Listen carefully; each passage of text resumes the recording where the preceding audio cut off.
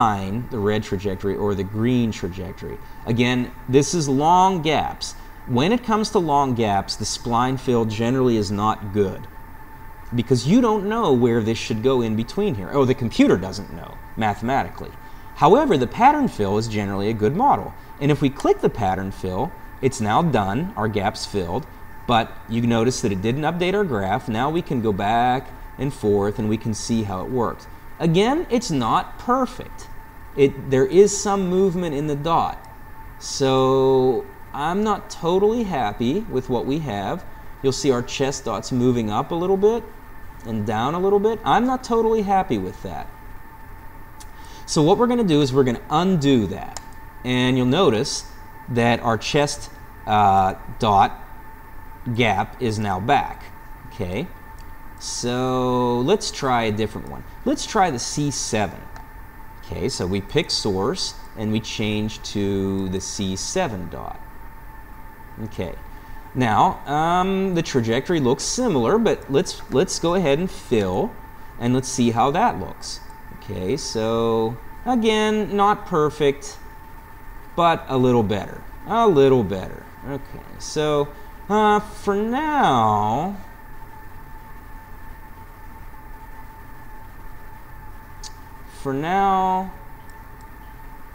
we don't really have a better choice. So let's undo that and just leave it as a gap for right now.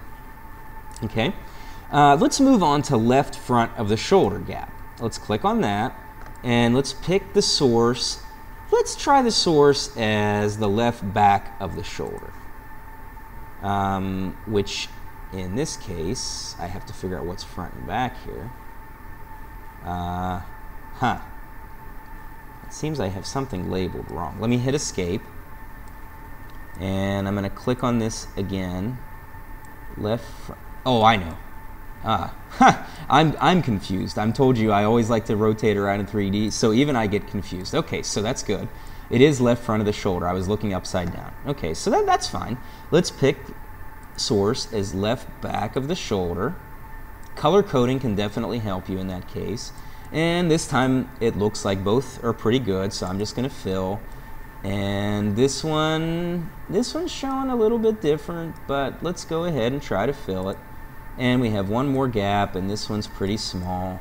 And let's go ahead and fill that. Okay. Oh, sorry, we had 4, and let's fill that.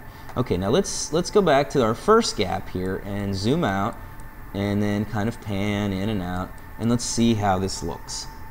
Okay, so now that one looks really nice, filled well. Okay, now here we're going to have some play in our dot. But it's pretty good. Yes, it's actually quite good. It's quite good. It doesn't move around too much. Yeah, it's fine. It's going to be fine. Okay, that's good. So let's look at our third gap here. And again, pretty good. Yeah, okay, so that's good. I'm happy with that. Let's move on to the right front of the shoulder. Okay, so again, same thing. In this case, let's use the right back shoulder. So we're going to click pick source. We're going to pick the dot. And again, we could use spline or pattern. I'm going to fill this way, and I'm going to do it again and again and again. And I'm not going to zoom through those so that you don't have to sit here and watch. I'm just going to assume they're okay. And I'm going to move on to I'm going to do the chest. And I was happier with how the chest moved with respect to this C7, but I think I might be even happier with respect to the sternum dot. So I'm going to try that. I'm going to pick the sternum as the source, and I'm going to say fill. And now let's see how it fills that. So, and it moves just a little bit, but I think in general it's fairly good. Okay, now what you're going to notice here is that the gap is ending around frame 800, but our trowel goes all the way to 1102. Okay, now this is something that you should learn how to do. Now, what you're also going to notice here is that the chest dot, the real chest dot, wasn't missing, and it just didn't track it properly. So what happened is we had a pop-up dot, and our pop-up dots can cause us a lot of problem. So what we want to do is we want to be careful not to label those when the real dot is present. So what I'm going to do is I'm just going to frame advance back and forth. Now what I want to use the real dot when I possibly can. So what I'm going to do is I'm going to click on the wrong dot here. I'm going to right click on it, and I'm going to say delete section and unlabel forwards, because I don't think it's right from that point forward. This, on the other hand, is the real dot. So I'm going to, and we can see here that the chest dot isn't present any longer because it ends here. It would show us a gap with more if there was more dot present. So what I can do is I can now label the real chest dot, and I can hit escape to get out of label mode. I can click on the dot, and I can see now that the chest dot is present all the way until the end of the trowel, although we have two small gaps here. So let's go ahead and fill those. Again, it's not perfect, but in this case I'm just going to go ahead and live with it being off. Well, no, I'm going to show you how to fix that. Okay, so let's say that I like it when it's here. It's right in the center about here. So what I'm going to do is I'm going to right click and I'm going to say delete and unlabel forwards, and you'll notice that that deleted the label on the dot. So I'm going to go forward, and you'll notice it's not labeled until where I like where it's labeled again. And I'm going to say right about maybe here is it labeled correctly. So now what I'm going to do is I'm going to right click and delete and unlabel backwards, and you'll see that the trajectory that was there is now gone. Okay? So what I've done is I've inserted a new gap. But to do that, I first have to relabel this as the chest dot. Okay? And again, it's not perfect, but it's good enough for this. Okay, so now we have 3 gaps, whereas before we just had 2. So let's click on the chest gaps, and again, we're using the sternum to predict where the chest dot actually is, and let's try to fill and fill and fill. Okay, so let's go back to this first one, the big one, and big gaps are always a bit of a problem. And let's just see how it filled it.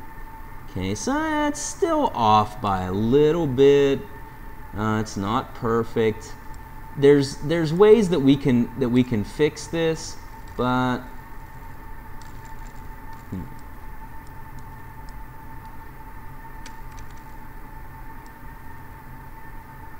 I think I'm just going to live with it for right now. Because when we define our chest, we have all these other dots around, and they're not moving. So I think we'll live with that one jumping around just a bit. Okay, let's move on to the right front of the head. Right front of the head here. Okay, so right front of the head, I'm going to use right back of the head to predict where that dot is. And we can see that our gap is quite small. I'm going to fill that, and we only had 1. So now I'm going to look on the head for any more. We do have a left front of the head gap, and again, we notice that the dot is actually here, so I just forgot to label that one. We can always go, we can pick left front of the head, and we can tell it, oh, there's the left front of the head. We can hit escape to get out of label mode and pick our left front of the head gap again, and indeed it did find the gap. And in this case, I'm going to pick the left back of the head as our source. Okay. Now, let's go ahead and say fill, and we can go to our next one, and our next one, and our next one. And again, the dot is actually present again. So let's go ahead when we have a dot and use it to our advantage. And no, you know what, this time let's just ignore this. This is a small gap, so let's go ahead and just fill the gap. So sometimes you can do that, even when the dot's present, when it looks good. You see the trajectory? The dot's right in the center. So you can see, oh, it's doing a pretty good job of predicting where the dot should have been. If we hit fill, now you'll see that it kind of superimposed the virtual dot on top of where the real dot was. So it indeed did pick